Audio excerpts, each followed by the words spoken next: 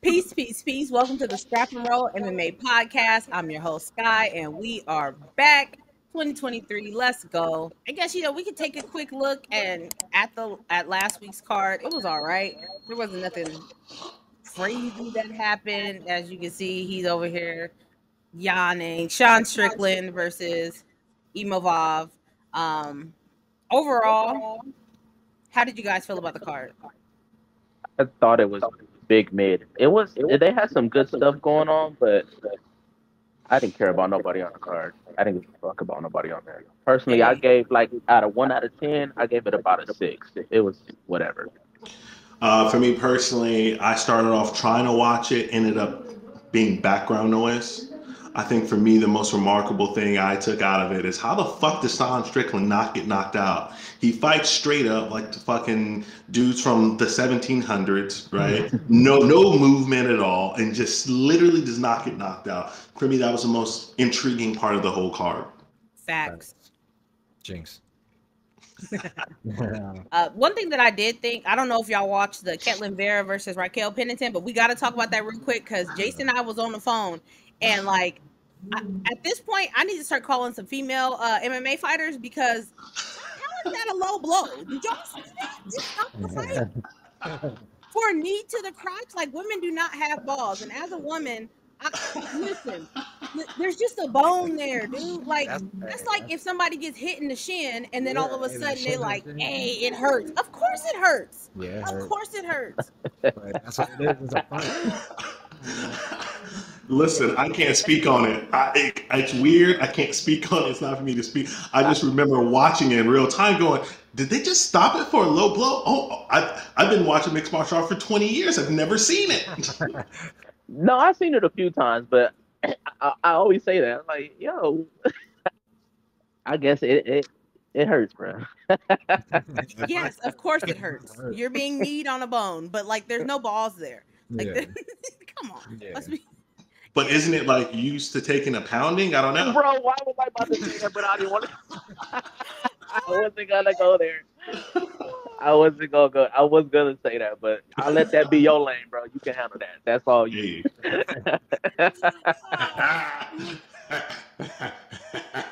Yeah, no. You got that. Downtown. That's hilarious. Yeah, you can have all of that. Oh man, I'm telling you. So that's pretty much what happened. But aside from that, like I didn't see anything that was like, oh, okay, this is crazy. And so I think for myself, like I'd also maybe give it about a 6, 7. Like there were some good fights that happened on there, but like I might be being generous. Yeah, same. What about Hassan calling out Buckley at the press conference? Oh yeah, my man's called him about 40, 50 bitches. I'm pissed off. Yeah, he was big man. I kind of like that shit though. He showed a little bit of personality. Yeah, I agree. Because I've never even really seen him beforehand, So I was like, when I saw that interview, I was like, okay, I'm gonna keep my eye on my man's because he was ready. He over here barking, bro, and he looking like he ready to bite. So shit, I want to see that fight now. He said rematch me. You a bitch. Yeah. Yeah. And then Buckley ended up making another video, like a little skit of him on the toilet shitting and like his friend coming in and him like responding back to it. But I mean, it was kind of funny, but it wasn't that funny. Yeah, I was like, oh, you could have saved that. But this is pay-per-view weekend, and I'm absolutely excited because 283 is coming right up. And I don't know about y'all, but I'm torn. I'm torn between the main event. Yeah. Glover versus Jamahal Hill, like I can't actively root against Glover Teixeira. And I like Jamahal Hill, like especially if y'all watched his interview on Ode Osborne's podcast. It was Buckley, Jamahal Hill, and the Cutman tape. That interview was so good, and it really gave me like an insight into like Jamal's mentality in general. Yeah. But like, go check that out if y'all haven't checked it out. But it's tough. It's tough for me. I personally like Jamahal Hill as a person because I follow him on Instagram, and this fool be making funny ass videos all the time. He be making them little skits like when you get rocked in a fight. you know, he'll go through it. But yeah, I like him, and I'm gonna be rooting for him. I agree. What about you, CJ? For me, like I told you on TikTok, I think it's a win-win for me. Like I'm a huge Glover fan. He's a vet. Like I always said, I love the best dudes that been scrapping for a long ass time. And then we got Jamahal coming in. He's black, like I said before. So it's win-win. So I'm not mad at who's gonna win this fight. Hopefully Glover don't just get his ass knocked straight the fuck out early, and it's just a good scrap and the best man win, and they can both just go out heads up high, and whoever wins gets the strap and can keep going on. Right. Yeah, I know me for myself. It is one of those things where there is no antagonist, protagonist. You know what I'm saying? I fuck with both of these dudes, but gun to my head, I'm pulling for Glover a little bit more for the simple fact that this motherfucker's old as shit. Yeah, yeah, This is it. The Michael Jackson "This Is It" tour, where yeah. Jamahal Hill, numerous years ahead of him. You know what I Yeah. mean? So with that, the pendulum for me is going to swing for the love factor on Glover. Fuck with Jamahal though, real shit. Yeah. Yeah, For sure. heavy. Yep. Now, what's your prediction though? Who's gonna win? That's These are hard for me when it's sheesh. I'm gonna go with Sweet Dreams. All right. I'm gonna go with him. I think he gonna get it done. Boxing wise, I think if Glover takes him down or something, like he's gonna be fucked. And you know what? That's my biggest fear. Like, so if I have to go with it, if I I'd have to go with Glover. I'd have to go with Glover with the asterisk that Hill could pop him with something. Like that Johnny Walker knockout is ridiculous. Like the way his body like jumped up, that motherfucker glitched. What's going on with you, bro? that speed glitch. But when I think about Glover getting on top of him and potentially doing him the way that he did Anthony Smith, that's scary. That's scary. Like I don't know if y'all remember that Anthony Smith card, but he was just knocked down his there. teeth out. Yeah, it was just brutal, and I don't know if Jamahal will be able to really like maneuver and get from up under Glover or yeah. So I'd go with Glover. What about you, CJ? And I think like I don't predict. I just go for the people I want to go for. That's why this one's tough. So, Mm-hmm. but just seeing it, hopefully Glover can pull it out. And the thing I always say too, experience is a bitch. This is a 5-round fight, and Glover's been in a few. Yeah. And he climbed the rankings hella fast. He's in there kind of early because Dana threw him in there. And Glover has that experience for a long, long time fighting the top of the top. And I always say that shit. And once, like you said, once he gets on bottom, I think he's going to learn from the shit he did against Yuri, where he was just giving up position and just staying on top and just pounding his ass out. Pause.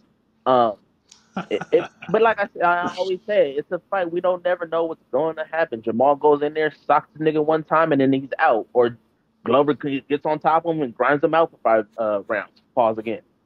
But we shall see. I'm excited, and hopefully, I love Glover, man. He's super nice, super nice guy. Yeah, I think you're Both right of about. them, both of them, man. Both of them. I don't know. Yeah, I think you're right about him being a veteran. I think Jamahal Hill's chance would be like a one strike KO type of chance. Mm-hmm. Distance, yeah, I don't see it happening. What about you, Jace? Well, with everyone here afraid to make fucking predictions, I did. I said Glover. well, everyone's kind of like, oh, my. If you have to twist my arm, then I'll go with this guy. The thing with any fight, there's always, okay, well, this person can win if they inflict their will here. This person can win if they inflict their will here. I'm going to go out and say that Glover gets the job done. I see him as well, not only getting the job done, but getting the finish. I see him tapping out Jamahal Hill. I love Jamahal Hill, got nothing but love for him. Yeah, he does have a nuclear option, but I think Glover's been in there enough. He'll avoid the big shots, and he will turn into a wet blanket and then sub him out, let's say, 4th round. Rear naked choke. Let's say Twister. Yeah, no. I don't even think they big bodies can move that way. I could see. I could see that happening too. I I could think see. maybe in the third round. I'm sorry, Sky. No, I'm sorry. I could see head and arm choke or triangle choke. Yep. Yeah. Or Yeah. omoplata or arm bar or Yeah. Or Twister. or twister. Banana splits. Equal. Hey. Yeah, so the Glover versus Jamal, yeah, it should be a good fight though. I think that at least it'll be better than Jan versus Magomed. We can agree on Did they that. fight? Stop it. I zoned out. Hashtag Dana White. Hey, somebody on TikTok was like, that fight was. I dropped a video today and was like, Yeah, talking about how that fight was a dud. And they were like, that fight was not a dud. I was like, bro, I was there live, and people in the crowd was like, all right, I'm about to go ahead and head out. Like people left. Like no, listen, y'all might have been entertained, but us, nah. We was like, all right, yeah, everybody there zoned out. And then the fight, the first of its kind, Deiveson Figueiredo versus Brandon, the Assassin Baby Moreno. Fight number Let's 4? go. Yes. Quadruple. Fight number 4? Run it back, he said. Run it Let's back. go. Of course, Brandon Moreno had to earn this title fight again by fighting Kai Kara France for the interim. Hit him with a nasty liver kick. And now we're here in Brazil. The first fight was in Vegas. The second fight was in Phoenix. And the last fight was in Los Angeles. Both crowds were very pro-Mexican. Lots of Hispanics in the building. They were going crazy for Moreno. Deiveson gets his come-home fight as a champion, taking on the Mexican. It's going to be insane in there. They're going to be doing the "Ooh, I'm a hair" chants. You're going to die. Who do y'all got? Don't be shy, Jay. Mr. Jace, Mr. Everybody. Well, I was the last one to speak, so I'll let someone else, No. We go, snake it around. Bring it back. Okay, here we go. So this is obviously an incredibly hard matchup. You got the testicular fortitude of Brandon Moreno, just never says die, against the assassin Deiveson Figueiredo. Fuck, man. Like, this is the hardest fight that I think I've had to predict in a long time.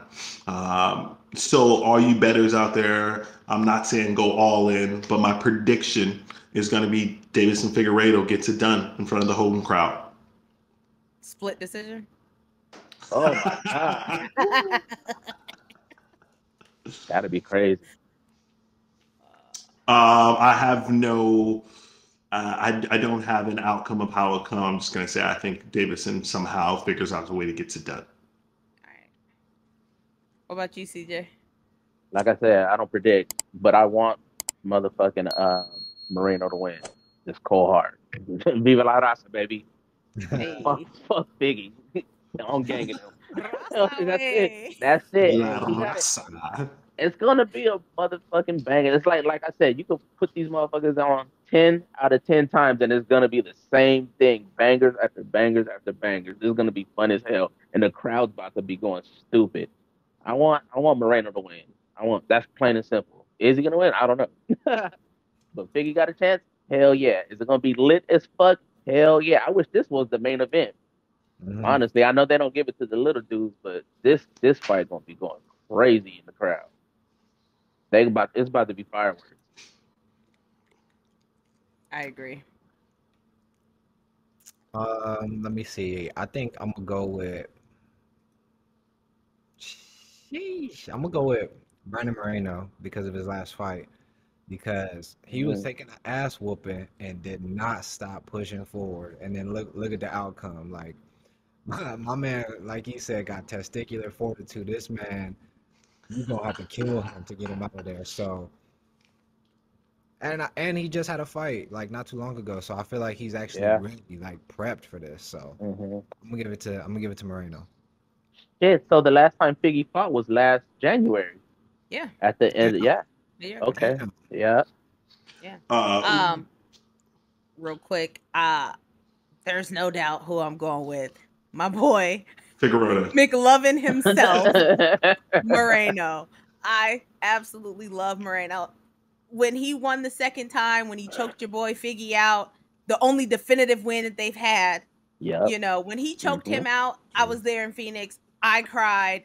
Even when I see the scene of him winning again, I still get emotional because there was something about it. There was the energy in that crowd to be in front of all those Mexicans and him just, it was a spectacular moment that I'll never forget. And overall, I like Brandon's style. I like his attitude. Yeah. I like He's what a he good brings. guy. He is. And then on top of that, Figgy, I know he's already cutting weight. He started cutting weight Saturday or Sunday, something like that. Quick timeout. I have to ask y'all real fast. Does Figueiredo make weight without issue? Without issue, no, because he's a big 125. Does he make weight? Yeah, I think he makes weight, but without issue, he'd be struggling. And the thing is, he's not like a big guy, but he just holds a lot of. He's like a spark plug, man. Yeah. So I don't know. And then Brandon Moreno, I just seen on the embedded or something else. He's like it's super humid out there. Yeah. So I think Brandon, he said he's already ready for his cut. He's already good. He's sweating and losing weight hella fast. So we shall see. But I think Figgy, he's a champ. He'll get it done. I think he's gonna try. Definitely gonna try. That'll suck if he don't make it though. Like, well, you know, he didn't make it against Joey B in his first championship fight. He did Joey B nasty though. He got Joey B out of there. Oh my god. And that says a lot about Brandon, you know, because Joey B was that dude. Like, no, he never won the championship, but he was that dude. He was in the most flyweight title fights, even though he didn't win. But you know what I mean? Like, Brandon got cut twice, able to come back and put on just amazing performances against Figueiredo. The thing is that, like, how long is Figgy gonna be at 125? Eventually, you know, he's gonna have to move up, especially with these big weight cuts and stuff. And that's gonna be a tough role for him at 135 though, if you do go up there. Yeah. It's not gonna be fun at all. Because and then even when you start looking at the rankings, like right after that, you know, you got Pantoja. Pantoja's a dog. Yeah, Pantoja's a dog. And even Nikalu, or however you say his name, Matthias. The one that just beat Matt Snell. Mm-hmm. Yeah, you know, you got some killers that are coming up through there, and Pantoja has beat Brandon Moreno twice already. Yep. So it'll be interesting to see what could happen if Brandon does win, having to go up against Pantoja again, whether or not the experience and championship mentality helps him. And then Deiveson, you know, obviously that'd be a fresh new matchup that we'd be, you know, excited to see. So flyweight has some stuff going on that, you know. And real quick, I think one of the last reasons why I took Figueiredo over Moreno is because I don't think that Brandon Moreno can win a decision in Brazil against Figueiredo. You want to know why? Because those judges value their own lives. So he has to get a finish. He's done it before. He's the only one that's done it. Yep. And he's lost twice to him. So just saying. No, the first one was a draw. That was a draw. So it's 1-1 draw. Yeah. No, he didn't. Looking further down on the card, I was trying to talk to Jace about Gilbert Burns versus Neil Magny, and he has no regard for Neil Magny. I don't know why you doing my boy Neil like that. I kind of feel that way too, though. Dang, why y'all doing Neil like that? He's the most winningest nigga in the division. He is, but who he been fighting though? Isn't he like the longest one too? Picture not coming up. Dang, because that's how relevant he is. Hi, I'm Neil Magny. I am a doormat for the UFC. Okay, there we go. He's a little. Oh hell. He's like the definition of like mid. You know,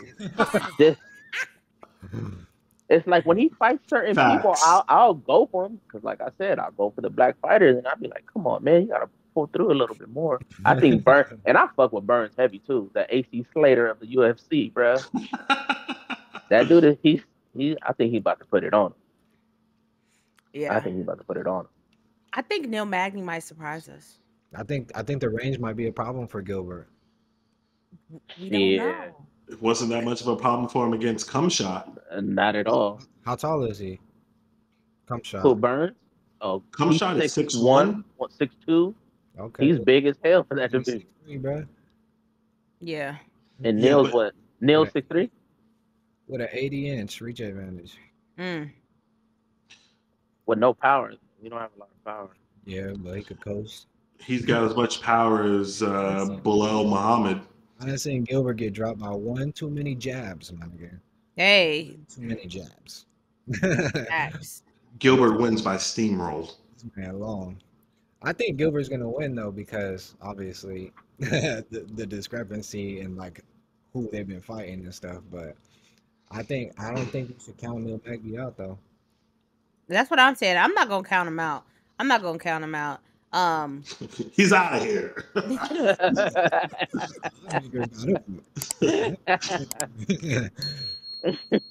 Hey, Man. That might be a good little bet to place, honestly. yeah. That could be Neil Magny not surviving the first round. Yeah, I think that's a pretty good bet. He makes it out the first. He makes it Damien, out the first. who you got? Gilbert? I'm gonna say Gilbert wins here. Yeah, Gilbert. Okay. Scott, who you got? You know what? I just want to be controversial. So I'm gonna go with Neil. Like I think Gilbert's gonna win, but I just want to be controversial. I'm gonna go with Neil. You never know. I'm breaking my black rule. I'm going with Gilbert, bro. Hey, that's a wash, man. Fuck. He's a black Brazilian though. Yeah, he needs to fight like Not two though. Yeah, 283. We don't need to go down the whole card, but there really are some good fights that are happening on here. Hopefully, your boy Shogun. Hopefully, this has got to be Shogun's last fight, right? No, they said this is the retirement one. It got to be. But they got him fighting a 26-year-old. That's what I'm saying. Damn, they couldn't find somebody older. This is what the UFC does. They take great legends of the sport and fucking shove them off a cliff. # Frankie Edgar. Yeah, throw them to the lions, bro. Like, yes. God damn. Yes. And in Brazil too. That's horrible. Brutal. Yeah. And I don't know if y'all know who Jailton Almeida is, but I think this man, I don't even think he's lost. Let me pull it up. He's a dog. I don't even think that he has lost in the UFC. So let me go ahead. He's super athletic for a heavyweight. Yeah, like he's on a 1, 2, 3. He's young as hell. He's on a 12-fight winning streak, 3 fights inside the UFC, and your boy, he gets it done. So I think a lot of people are sleeping on him, just because, like, they don't necessarily know him. Like, once again, he's back on the prelims, but he's one of them prelim fighters that like really could break through. And I don't think that we talk about him enough. So definitely keep your eye on that fight. Yeah. Like, who's seen his opponent and pronounce his name? I don't even know. I can't even see. Oh, I have the correct pronunciation. It's pronounced Bob. ABCDZ is all silent. It's just pronounced Bob. There you go. Yeah, we'll go with that. But yeah, the fight's gonna be good. We got 2 brothers on there, the Bonfils brothers. Yeah. That should be good. They're coming off a Contender Series. Another reason to watch Contender Series. Why do they have Terrence McKinney down here on the early prelims? Barry. Hey, that's He's always low on the Terrence? I'm a tune in to those early prelims now. Yo, you got to, like, Terrence. Why y'all doing Terrence like that? That boy's nasty. That don't even make no sense. And it was pointed out. RoboCop's on this card too. Yeah. I don't know if y'all watch UFC Connected, but check it out. We did a piece on him about like him and his father and stuff. It was pretty moving. But yeah, I'm excited to see him fight, because y'all remember he the one that had that nasty. I wonder if the gash gonna open back up. Yeah, he had that vagina on his head. That was crazy. That shit was nasty, bro. You can see his brain. Fact. Who did he fight? What fight was that? Because he came back and won that. I think it was Chitty. I can't pronounce his last name. Nendreku or something like that. Mm-hmm. And that was a banger. Yeah. Yes. And you know, I seen somebody on TikTok. I wish I could remember whose page it was. I think it was J High dive. Hive's pick. Yeah. Yeah.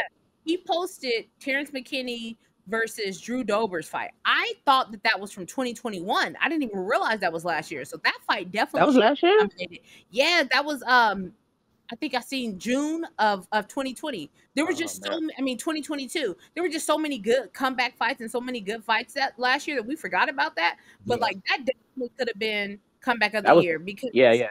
Terrence One of the McKinney fight of the years. yeah, Terrence McKinney was fucking him up, and next thing you know, he gasses out, and Drew Dober does what Drew Dober does. Just like against Bobby Green. Just like against Bobby Green. Yes. Yeah. It's the chin, man. He got his chin made of stone. Yeah. Your boys got it on him.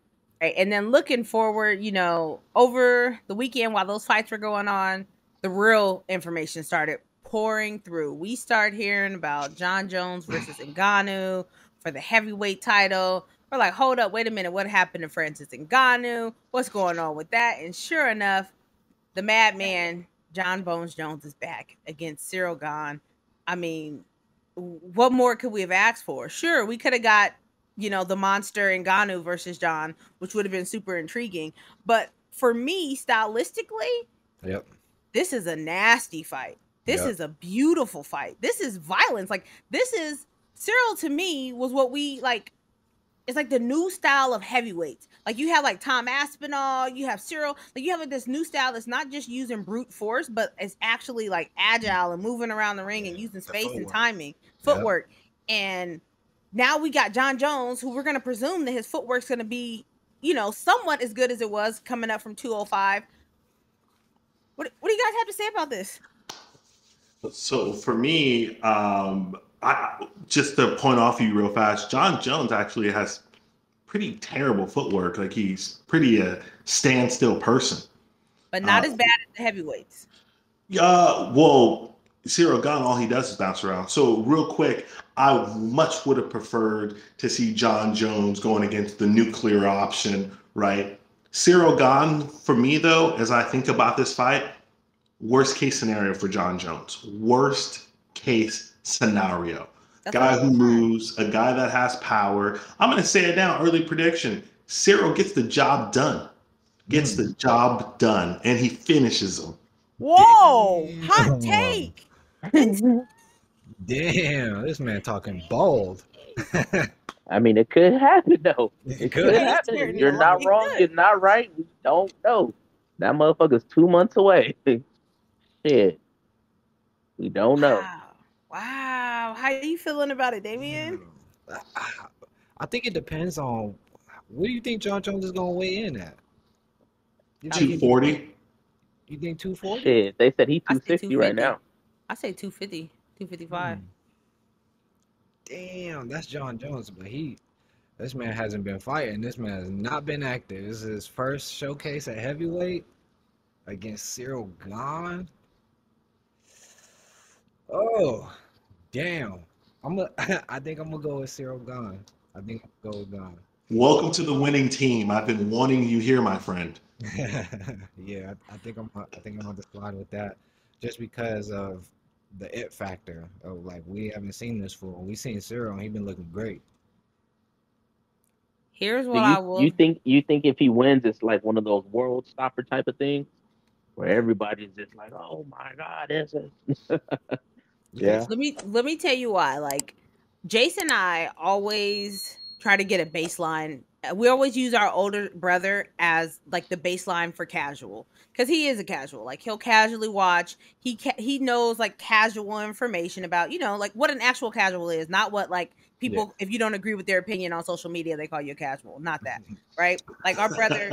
Like if you ask him like, oh, what are some MMA fighters? He'll say Conor McGregor and Jon Jones. Right. Jon Jones is one of those people that people know as a casual. If Jon, and they know. They don't really know like his one loss. Like they believe he's undisputed like Chael Sonnen, right?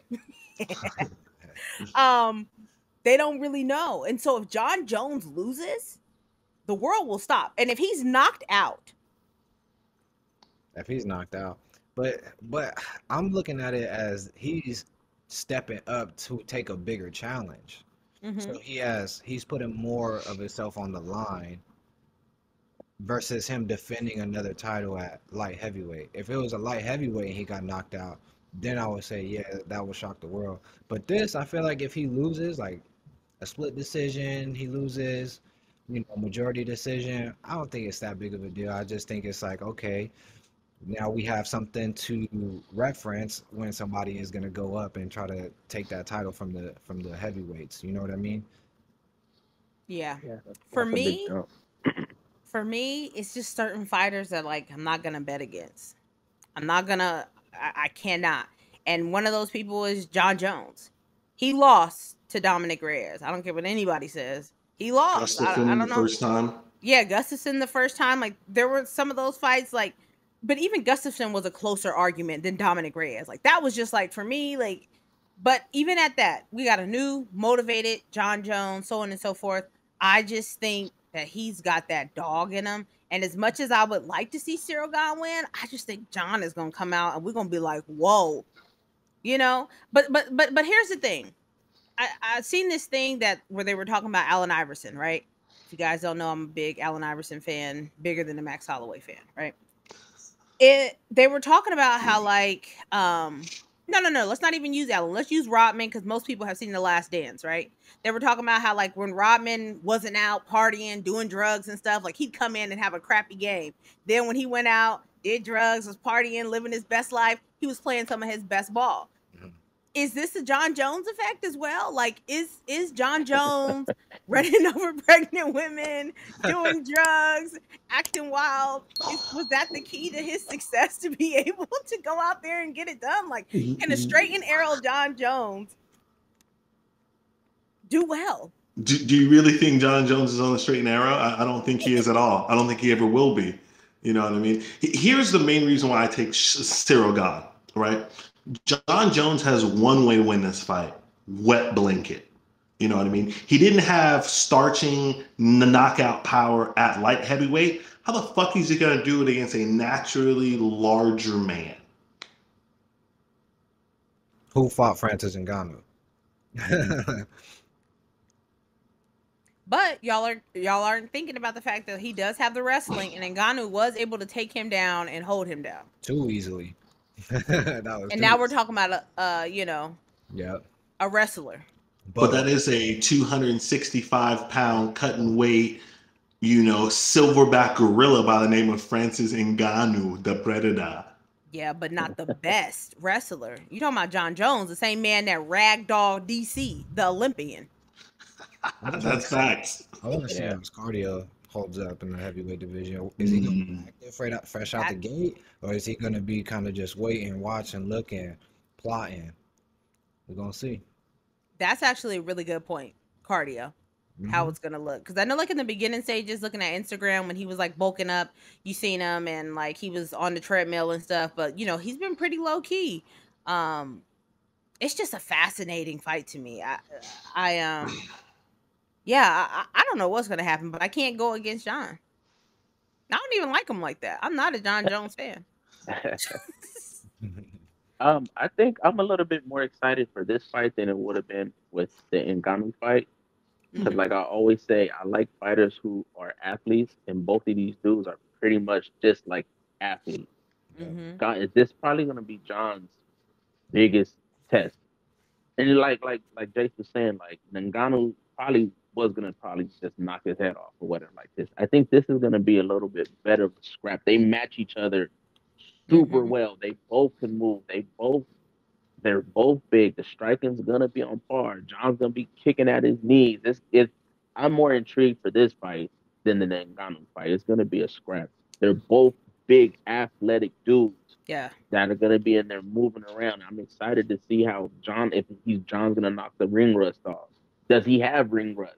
Right. You know what I'm saying? Like, is he that good that he can just step back in and be the top guy? And I was running back through a lot of the fights it's like he has eras. When he first came in, he was young and hungry, and he was just dogging everybody out and just making them look bad. Literally the legend killer, all the people I love from way back in the day. And then I think he started getting bored when people started to look like him. people were looking like him. 6'4", the prototype changed. 6'4", 205, but big, can move around, do the same things he can do. And he was probably like, oh shit, I'm not into this no more. Took that time off, and now he has to step up again. Is he gonna be ready for the challenge? I hope so. I've always been a Jon Jones fan. I don't like all the bullshit that comes with him because he could have literally been the greatest combat sports guy ever. Like Idol. ever type of thing. Hot take. And Hot take. but all that bullshit, you can't ride with it. You can't ride with it. Because it's literally, you have boxing and all this shit, but combat, like you're in something that you're good at wrestling, you're good at boxing, you're good at Muay Thai, you're good at this. Nobody else could step to you. So I'm excited to see if he's up for the challenge. And like I said, I like Gon too. That's a big fun loving dude. And I like guys who are just chill, bro. Like I know you in the fight game, but you can have personality and be a nice guy too. Shit. Right. I'm excited. Yeah. Poor Francis, man. Is it? It's not poor Francis though. It was his choice. I know, Yeah. but I'm saying poor as in I felt like this would have been a good money back for him and a legacy sealer if he was able to like finish Jon Jones. Yeah. That's the biggest thing. Is that it hurts his legacy. I agree with you there. As Jason's making a face, I really think that it does, because at the end of the day, even if he goes and says boxing's Tyson Fury, or if he goes and fights in one PFL or Bellator, whatever those are, at the end of the day, you had the opportunity to fight the greatest of all time, and that fight never happened. So say if you're in PFL or you're in Bellator or one, wherever it is, right?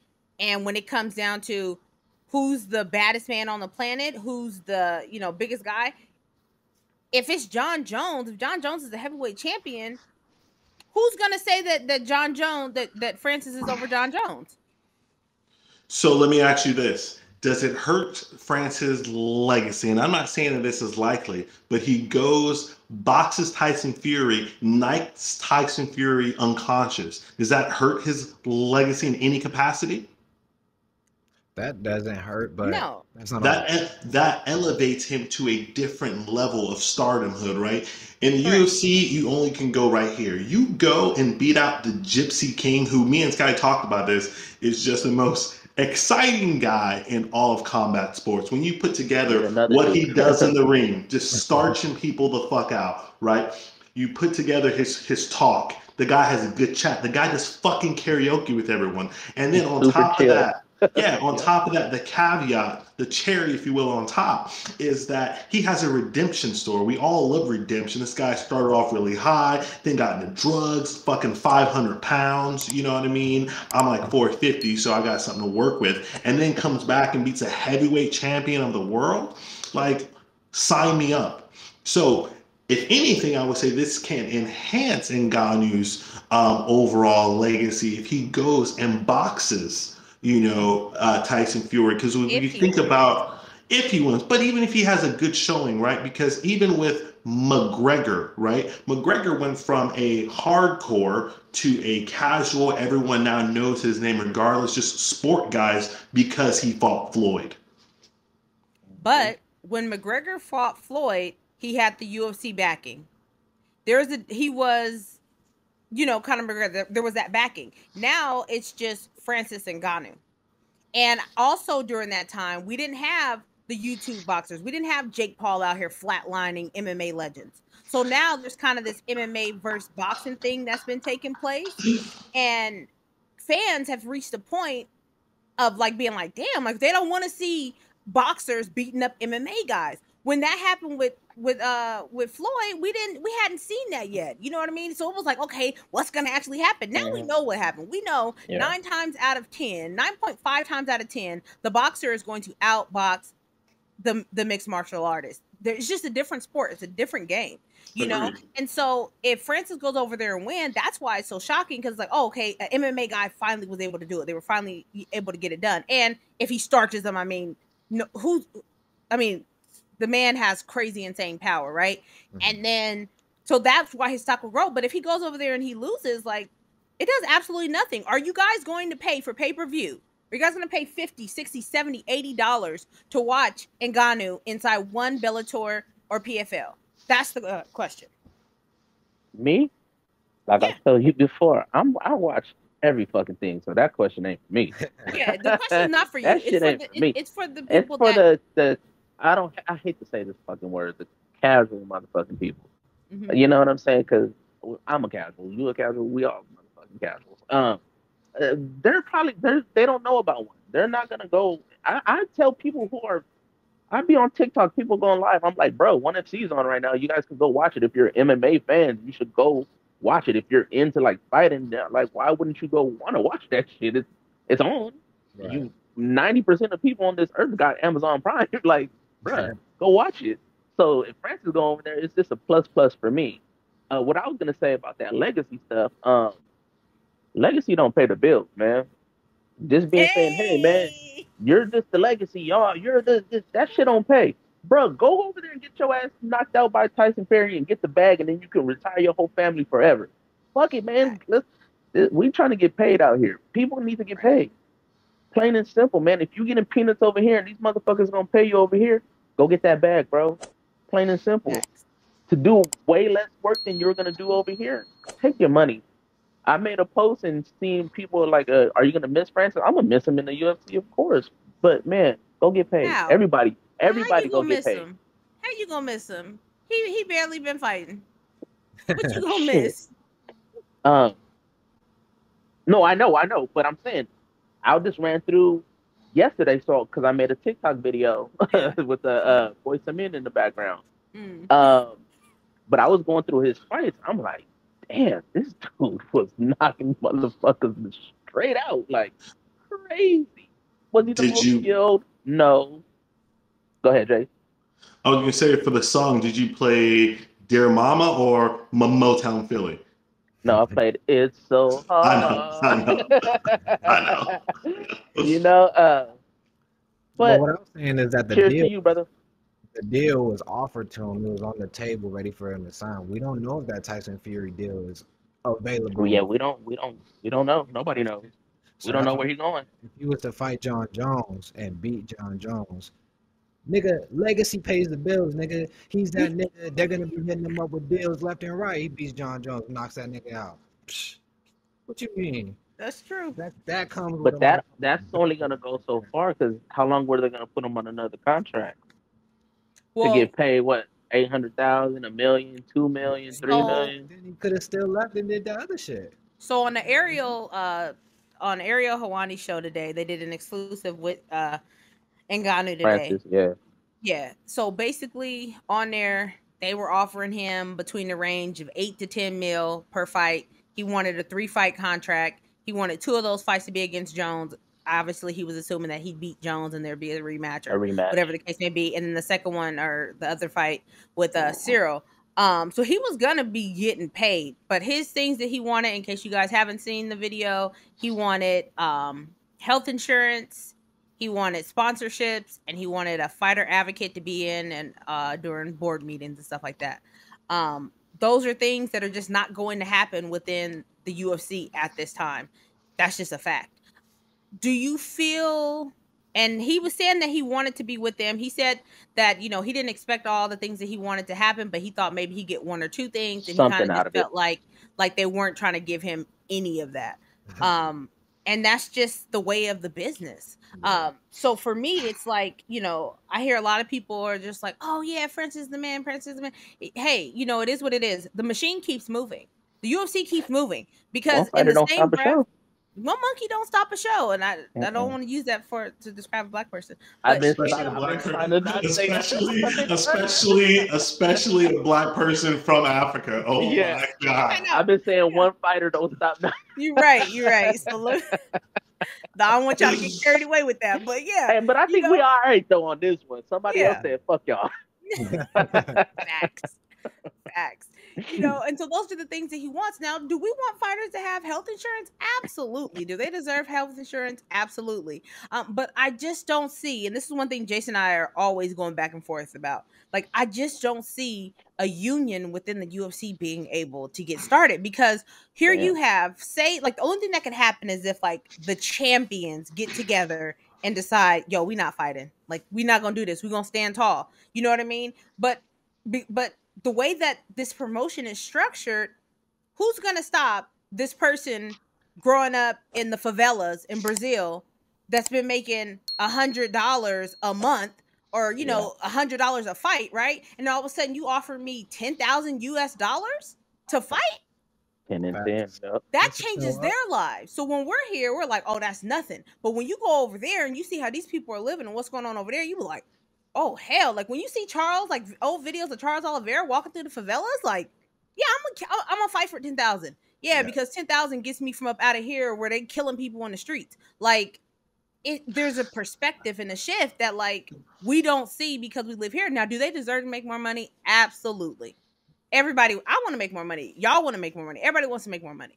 But I just think that, like, those things that he was asking for, like, they were never going to come to terms with that. There was never going to be a deal that was going to be made. And I feel like a whole year was completely wasted going back and forth on some bullshit. Mm-hmm. Yep.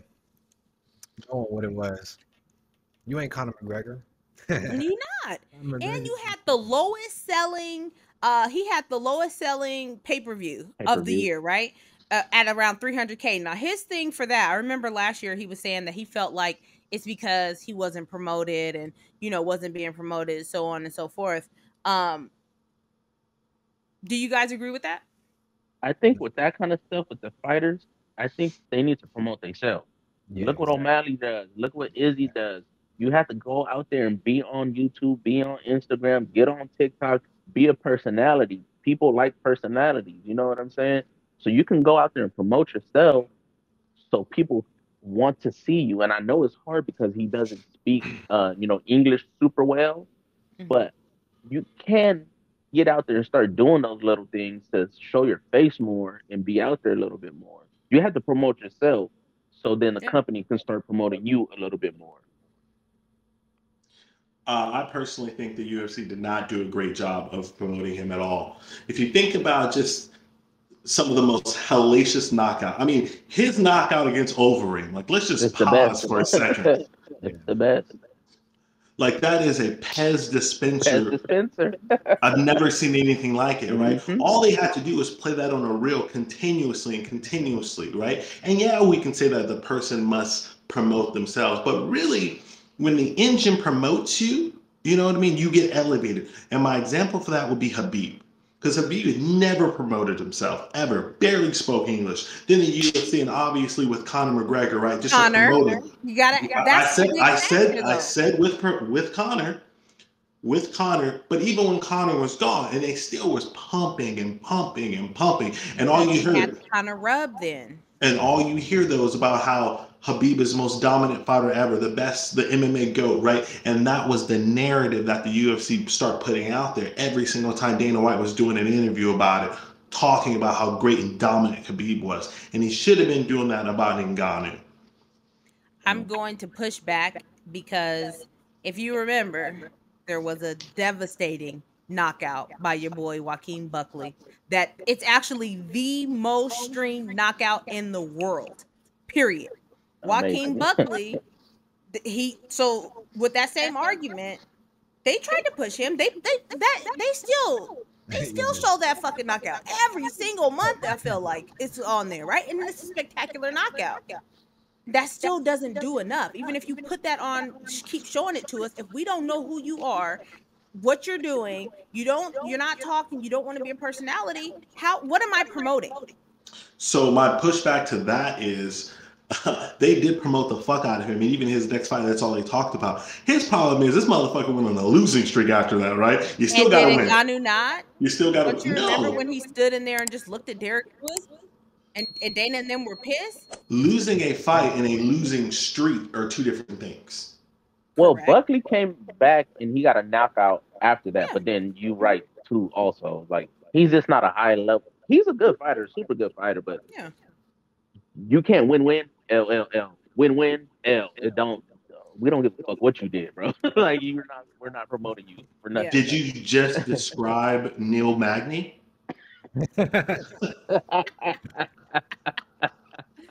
Oh man, why y'all doing Neil like Damn. that? On a quick Yo, side boy. note, though, on a on a quick side note, I really do hope the UFC fighters get together and unionize. Yeah. Obviously, the UFC has been throwing shade and litigation to make sure the fighters don't unionize. You know, I think this will change the entire sport once when the fighters do get unionized, do get an even money or way more of the revenues. Like fighters shouldn't have to argue for insurance. It should be included, especially in something that you're Something like that. literally risking your life for. It's without question. It's an abomination on the UFC that they don't have it. And are we gonna hold that same standard to Bellator, yeah, to Bellator PFL 1? 100%. I would hope so. Because they don't have it either. I would hope so. But they don't have the same things that we're wanting from the UFC. So But only they thing that they do also pay have is their they do fighters have a little bit sponsors. more. And you're able to get individual sponsorships. Yep. Yeah, and that's what I was hearing from. I don't know who was saying this, but they were talking about from back in the day. They're like, man, I was making 100,000, 60,000, 70,000 to wear all this stuff on my shorts and my walkout gear. I didn't. I would take the 10 and 10, and I was okay. So now they're stuck wearing what? Well, when Reebok came in, the fighters were struggling.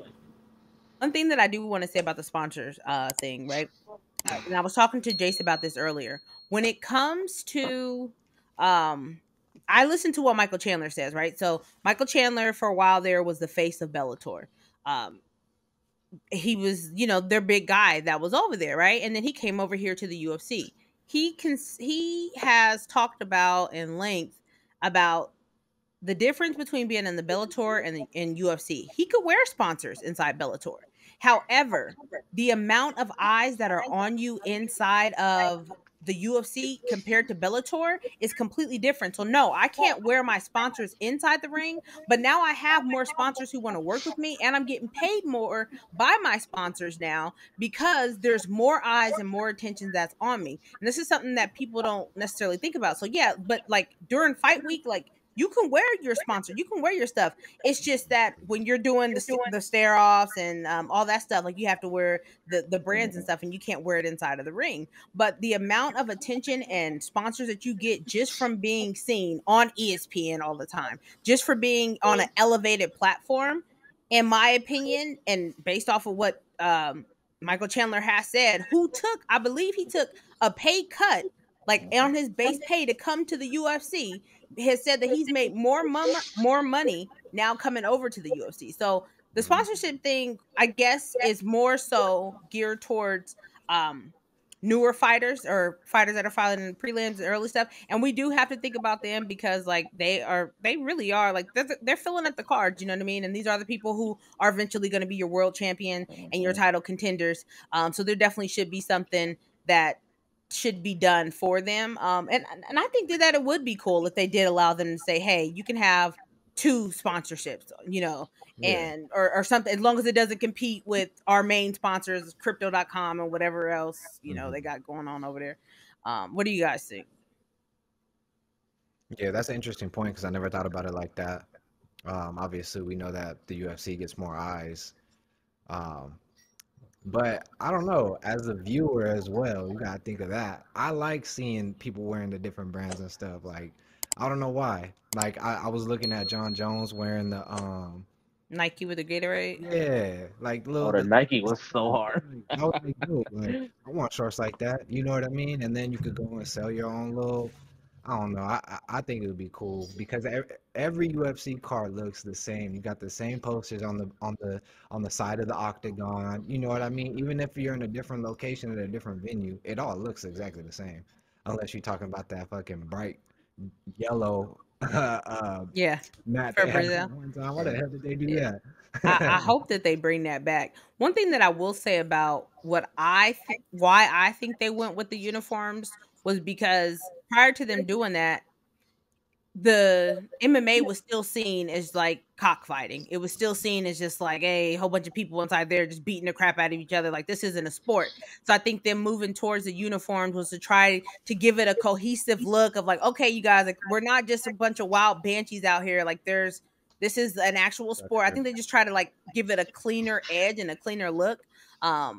But I mean, it is cool to be able to have fighters express themselves. Like Bryce Mitchell's gets to wear his little camel shorts. You know, I want Max Holloway to have his Hawaiian shorts. Like they should be able to do like little cool stuff like that, I think. But I think that having it look the same is also important just because like for the casual people who are at a bar looking up at the UFC, like it has some type of uniformity that they're used to when they're looking at football and basketball and all the rest of this You're sport. taking all the points out. Wow, exactly what I was about to say. You Mm, know, back in the day, I don't um the sponsors are cool if you're getting paid for that, but me visually looking at it, I wasn't a super fan of that because it just looked like throw up on shorts or whatever. Some people have shit all over the place. Mhm. But when you look at it when it switched over, it's uniform. Now it's a sport. You got this team versus this fighter versus this fighter, and it's a uniform thing. There's no this guy has more sponsors over here, this guy has more things over here. You're gonna wear this stuff and you're gonna wear this stuff. Not too much. But I would like it maybe on the walkout they could have a little patch or something from yeah. whatever because they're just gonna take it off anyway. Hmm. But I do like the uniformity of maybe also maybe like you said, let him Max swag out his shorts with something else. Or if you have a little personality, as long as it's still Venom, it'll still be cool. Because then that fighter can sell that on his own thing and maybe get a percentage of that. Who knows? Yes.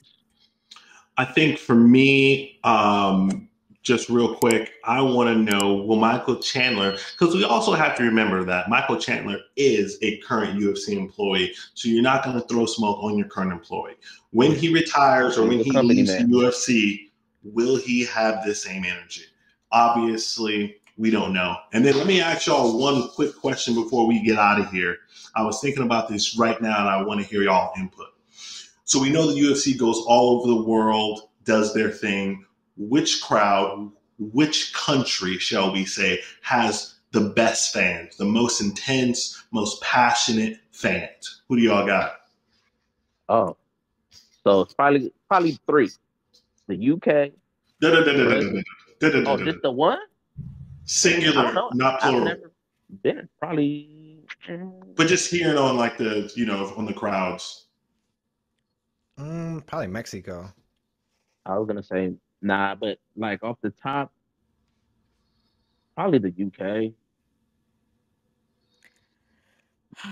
But I'm my gonna three go. was gonna be UK, Brazil, Mexico. Yeah, those are gonna be. But if I had to, recency bias is really messing with me right now because the Patty card, them two cards last year in Yeah. London were insane. But if I'm not gonna allow myself to be captivated um by The recency moment. bias, I'm gonna go with Brazil Hmm. because they consistently are like we just know what you're gonna get from Brazilian crowds. Like you in your mind, you can see Jose Aldo running out to the crowd and them going absolutely bonkers. You can hear them all chanting, "You're gonna die!" Like, And the yeah, stadium shakes when they're in there. yes, You can feel this because you know it's yeah, probably pretty cheap. yes, And the stadium shakes when it's in there and they're going crazy. I love yeah. that. What about you, Jace? I guess for me, it's a little bit of a bias as well because I've been fortunate enough to, I've been to Brazil twice. And I've Oh, this guy watched. has money. Hey, don't be put me out there like that. And just watching and catching a soccer game there, you just feel the passion. Mhm. I've never felt anything like that anywhere else in the world. So I'm going to go Brazil. Yeah, that's lit. Where'd you go? Where'd you go to? Like a World Cup type of vibe? No, I've been there twice. It was both right after Carnival. So Oh, Rio, and we was then lit. yeah, man, have a good time, boy, in Brazilians.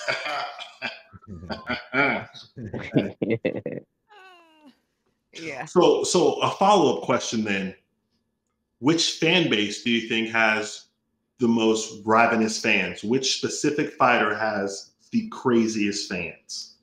Which fighter has the craziest? Which specific, only choose one fighter has the craziest fans? I'm gonna go with Jon Jones fans because they're absolutely delusional.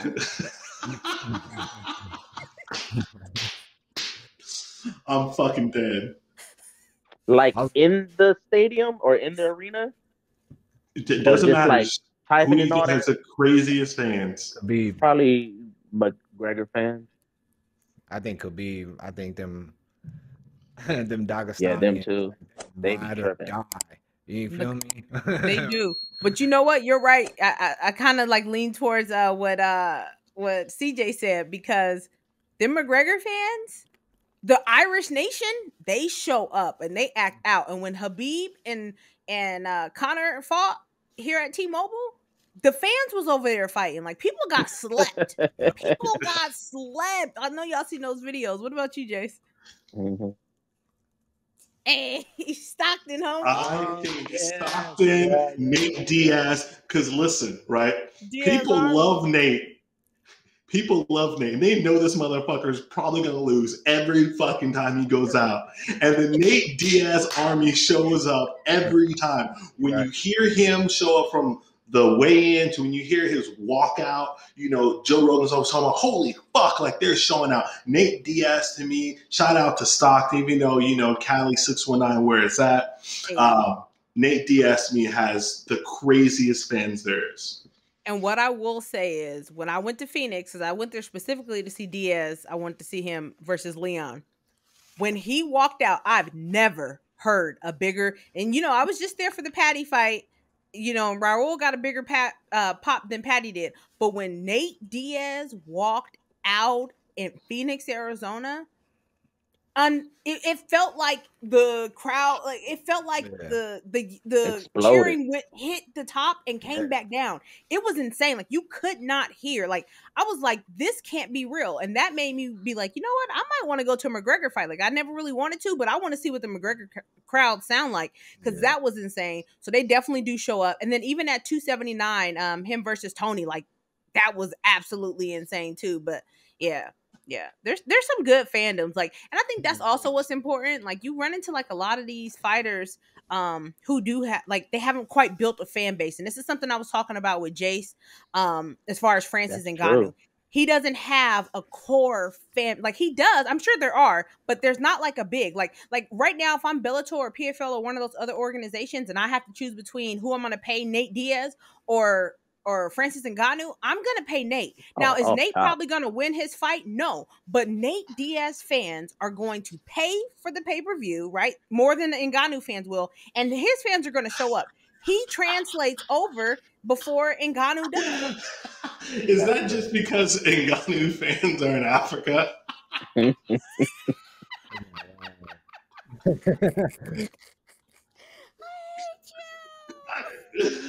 Got it. They got the stream. They got the stream over there. You know, he's from Cameroon, but you know how them Nigerians get down still. Like,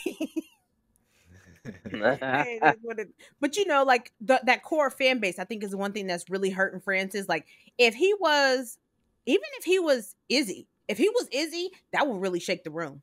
If Izzy was like, yeah, nah, I'm not gonna sign again. I'm gonna go ahead and go over here and get it done. Yeah.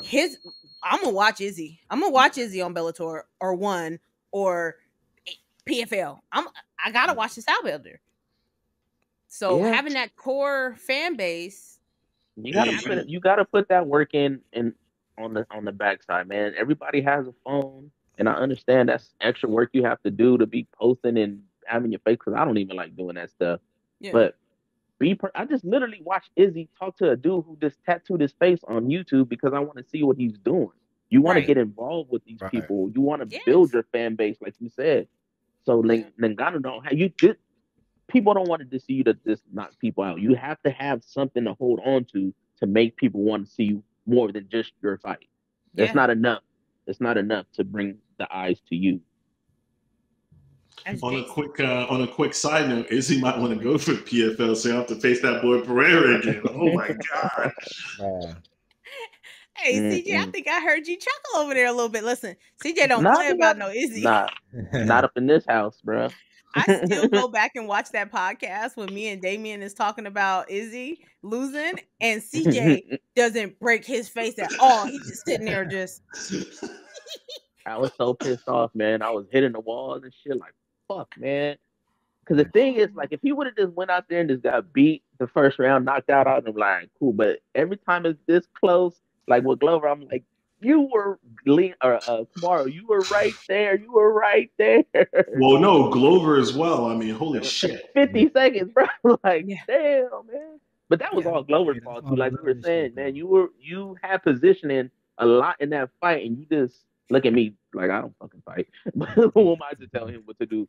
But you were right there, bro. Yeah. Hopefully he don't do that this Saturday. Yeah, UFC 283 is coming up. I'm 9 times out of 10 gonna be live streaming. I think I'm gonna live stream on YouTube. If y'all want to hop on, What, y'all just can your let me reactions know. or you like Fight party. Fight party reactions. Like, I'm just gonna be on here just thugging, just talk to the whole card. I'm gonna have my bottle. You gonna get on? Yeah, buddy. Okay, cool. Yeah. So if Damien or CJ want to hop on, we'll be here. Before you go, Sky, did you get your tickets for one? In May? For DJ. Yeah. I have not. You going to Colorado? Yeah, I just bought them yesterday. Oh, how much were they? I bought the cheap seats. My shit was 90 each. I'm not hating on the cheapies, because you know what you're supposed to do. You're supposed to get there early, go down there, sit in the good seats until somebody come, and then that's what we did in San Diego. Yeah. Or what you do is just go on Ticketmaster and keep 2 tickets where you're about to buy without buying them, and then just keep them in the box. Keep them in the box. Me and Sky did that in Phoenix. Yeah, that's a finesse. Yes. Okay. Hey. That pole pimping, So you just hold on to them. Yeah, you just keep refreshing it, and then nobody would come. So what we messed up was the last 2 fights because it was Rose and Charles Oliveira. So we was like, oh, ain't nobody gonna come for these last 2 fights. I promise you. I stopped, and instantly somebody came. I was like, what are y'all even doing here? Like, why y'all coming for the last fight? And then Rose fight was just terrible. So that was like a whole nother. What's the date again? May 5th? May 5th is the fight day. But he's the only one that's on the card. Him and what's his name, Maurice? He's the only one that's on the card. So they probably gonna have a whole bunch of bums under it, but fuck it. Let me see. Damn it, you mess with ONE FC? Yeah, I watch it every now and again, especially the fighters that I do know. Yeah, because I know you do Muay Thai. I don't know if you watched the last card. The Muay Thai fights was oof. But I began. There was some bangers, like DJ and Raw Tang and them. Like man, Raw Tang is that guy. Raw Tang is that dude, bro. I cannot wait for the open weight Grand Prix. Raw Tang gonna be in there. Cannot wait. He's 5'3", 5 something, but a tank, man. He is a dog. A little tank. Have you seen Saenchai fight? Yes, bruh.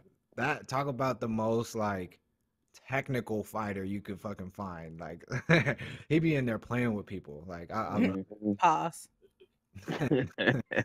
Yeah, Raw Tang's fight last Friday, bro. He dog walked the Chinese guy, man. It was so bad. He's so damn good, bro. That's why so good against DJ. We was like, oh shit. But they had to change the rules. But I love that about ONE FC. Hey, that's so fire. They keep you guessing. They keep you intrigued. You know what I mean? They'll have straight Muay Thai. Me and Sky talk about this all the time. As far as more people like Darren Till. He used to be a mixed martial arts fighter. Now he can't keep Duplessis from taking him down. Go over there. You're doing some Muay Thai. See, but the thing that you say that, and I was like, nah, he's gonna go over there and get abused by those dudes doing Muay Thai. That striking is elite of the elite. It's Well, maybe go over there so we can watch that. Go over there. And well, he was an England kickboxing champion. Yeah, that ain't going to translate over there. I'm not saying it's elite of the elite, but I'm saying that is his base. Yeah, his base gonna get based the hell out of there because them dudes gonna wear his ass out. That striking is it's beautiful, man. I love it. I'm trying to get more people to get on one. They On need one. to. Yeah, it's on Jason- Fridays. Jason and I was talking, and I was like, out of all the different organizations that I like, really, that I want to start like watching more often, like I definitely want to start watching one because of the different disciplines that they have and the way that they can mix stuff up. Like I find it extremely intriguing. And probably I think I will start watching PFL, like, because I'm not interested in their seasons. I like their smart cage. I like the ref glasses and stuff like that. I think that'll be cool. So I'm gonna make more of an effort now, like, to watch it, and just get familiar with the people, because like my thing is, and it might not be like this for everybody, but like for me, it's like I need a fighter to get behind. Like I just need that one person, like that one person to get behind. And it's like, okay, like then I start learning everybody else. Obviously DJ's there, so it's easy to get behind DJ because we know DJ. Like we seen him. I was there when he suplexed Ray Borg into an armbar. Like that was insane. So yeah, I definitely one to keep out with. And now they're gonna be coming here to the US. I'm looking at these tickets and shoot, they doing pretty well. They almost sold. Yeah, they went on sale the day the fight went on. But like I was like you were saying about the different disciplines, if you're into a certain thing, if you're a jiu-jitsu guy, hey man, hey look, they have grappling for you. You're a Muay Thai guy, hey look, there you go. There's nothing but striking. And then the girls get in there. Who I just put on a stamp. Her fight with them. Banging. Oh my God, they was in there, and them girls was like 19 years old throwing crazy ass hands. Don't like, we all love girls that can bang? It's crazy. Oh my God. Yo. Yeah.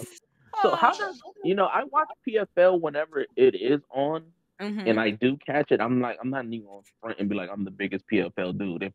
If I see it on, I'll be like, oh shit, I'm gonna watch it. How is the seasons and how does that thing go? I don't even know it like that. Yeah, I don't know. So is it a champion every different season, like the NBA or NFL? Okay. Okay. Yeah, so you're competing for that season, and then like they have like that, like back the day after Thanksgiving, they had all the champions fight on one card. All six champions went up, and then you get to win, plus you win the $1 million. And it's not actually $1 million. It's like, say like in your semifinal, whatever you're contracted for, they like whatever you won, they like pay you on top of that. Like, so like, say like if you made $500,000 in the semifinals, then you'll get a $1 million check, but you'll only get paid out the additional $500,000. But I mean, it's interesting. I like to watch it because I really started watching it because Clarissa Shields was the hate from what? The other girl fighter. Oh, Kayla.